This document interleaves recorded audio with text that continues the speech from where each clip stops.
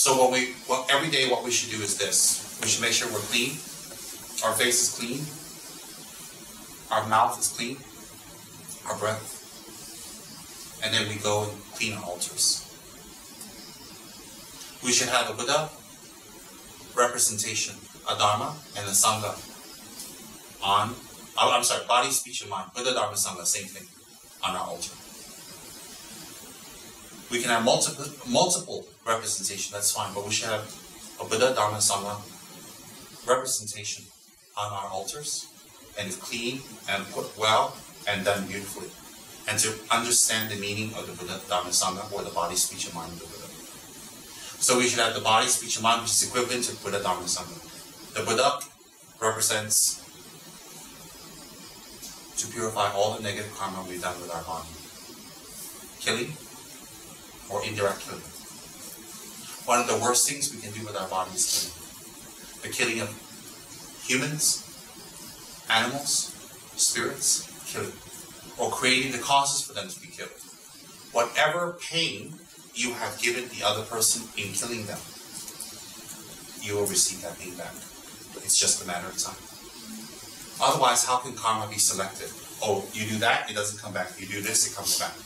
I'm not saying this to threaten you, I'm telling you the truth. Whatever pain you give to another being, human, animal, spirit, whatever pain, which is inflict pain on their body, cut them, kill them, draw blood from them, eat their flesh, anything you do to harm them in any way. Every single pain that every single human or animal or spirit you have inflicted pain. When I say spirit, because there are people who can harm spirits or imprison them and make them do bad things. There are people.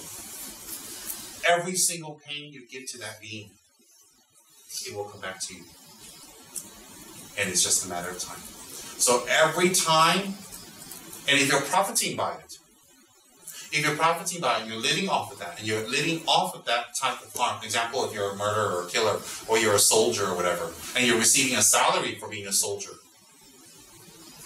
that is very dangerous. Because why? Then there's something that seals the karma. You rejoice. I got my salary. I can buy a car now. I can buy a house for my wife. Oh, I can buy a house for my kids. Oh, I can have clothes now. Oh, I can buy luxury things. I can go on trips. So with that money that comes from killing, you can enjoy yourself and do all kinds of things in joy. And that's even worse. Why? When we seal the karma, it's even more powerful and painful. There's a difference when we do something and regret, and we do something and we're happy. When we do something and we regret, the karma is lessened. When we do something we're happy or we rejoice in it, the karma is sealed. Meaning it will definitely come back. Just a matter of time. Otherwise, the Buddha is wrong. Otherwise, where does all the pain and the ills and the problem? Look at the people in different countries with leprosy, starving, living in dirty conditions, very poor. No matter how hard they work, they suffer. Cancer, diseases, all these problems when we look at these countries. Where do you think the karma comes from?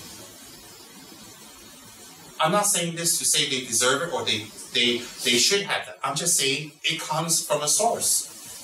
So why do some people receive that?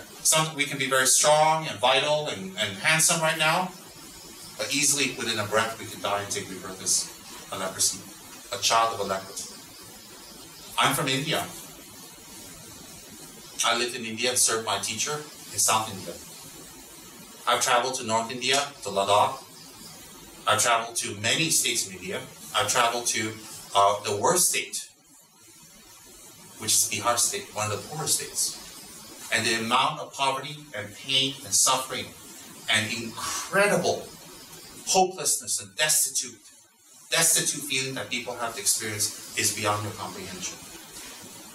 And even if I was a fully fledged bodhisattva, I could do nothing for them because their karma has opened. What makes us think we won't become one of them? What is the difference between that person and us? The only difference is the opening of which karma at the time of death. That's the only difference. So therefore,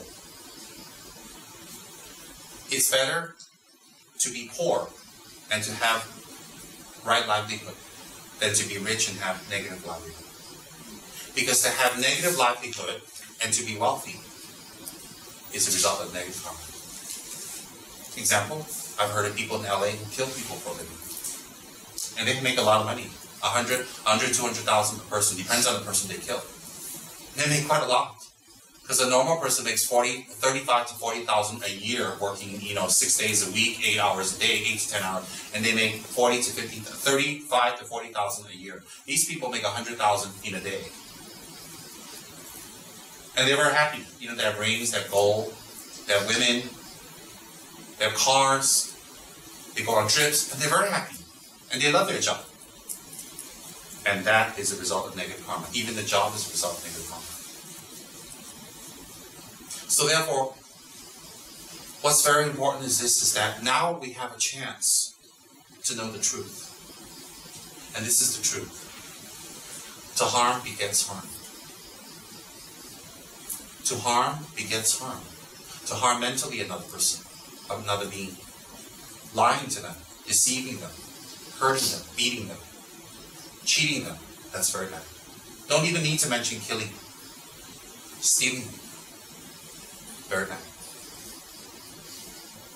So therefore, now when we listen and practice Dharma, we need to understand the truth. And you know what? Sometimes the truth makes us uncomfortable and scared and itchy and all that. That is good. Why is that good? It means we have a conscience of it. If we don't have a conscience, whatever the Dharma teacher is talking about, we just yawn and wait for a drink.